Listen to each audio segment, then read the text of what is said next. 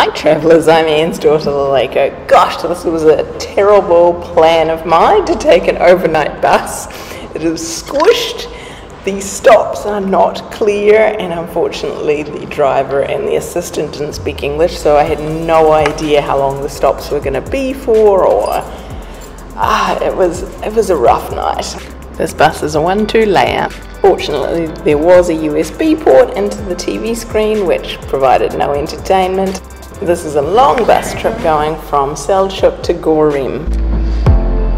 I've been on this bus for 12 hours, and we are still not there.